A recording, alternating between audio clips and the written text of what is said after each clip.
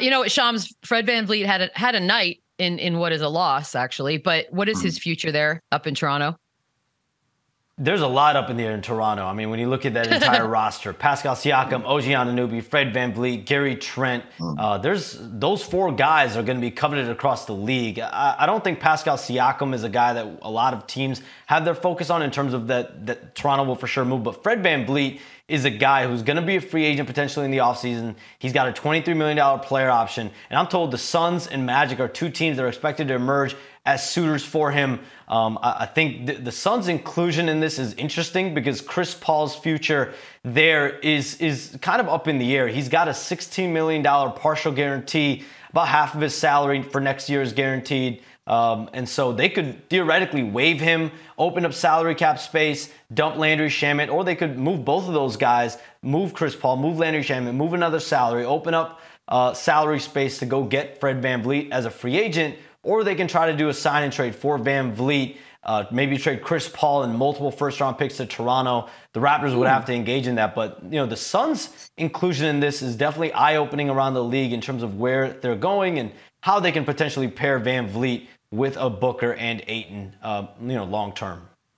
Yeah, but do you like that afterwards? Or you like the connection between, VanVleet, Booker, and Ayton? I think sometimes the one thing that makes Chris Paul so special is his leadership and his guidance. And, the way that he can get to the guys. And I think one thing that they benefited from is you have an adult and, a man on the court that's showing you the way and also being a great leader for Booker to really show how to lead a franchise. I kind of like how the Suns are. I don't know how much VanVleet would really move the needle when you add it up. Wait, hold on. Based on that, then, would you be shocked, Evan, if Chris Paul is moved, whether it be through this move or something totally different? I would be shocked if he is moved for Fred VanVleet, for sure. All right. Eddie, do you hate it or love it? I mean, I think Fred is such a better player right now that moves the needle. I get what Evan's saying, culturally and leadership-wise, but that team is a mess now, and Chris Paul's there. So, I think, you know what I mean?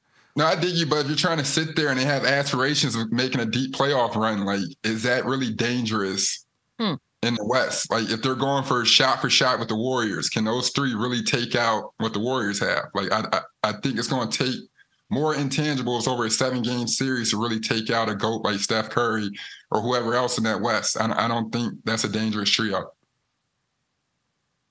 I like it. Eddie. I like it. No, I mean, I like the thought process for sure. I mean, it's what he's saying as well about having to focus on the Warriors for 7 games. That's where they beat you up. Is you're defending that for 7 games. You're eventually going to have lapses. You're eventually going to be mentally strained. So, yeah, maybe Fred VanVleet does not provide that for the Suns. But I do like the idea of, that's not exactly a big three. Book, VanVleet, and Ayton. And it's like, but you will be going against big threes if you do that. So, yeah, right. I mean, I think it makes them better. Does it make them a title contender? No, unless Devin Booker is the best player in the world right now. And, he's nursing injuries. He looked great. He looked great before he went out. But, yeah, I mean, that team has holes in swapping CP for VanVleet. Well, I think you're getting the better player. I don't think it's actually plugging every hole in the boat. Just not enough. It's just not enough.